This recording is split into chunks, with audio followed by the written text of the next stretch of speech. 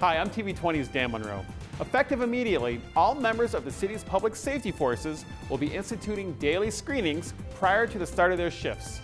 All officers, employees, and visitors entering police buildings will be subject to temperature screenings. Officers shall not report to work if sick. All members of the emergency medical service are required to self-monitor and track their temperatures and symptoms daily. EMS members shall not report to work if sick.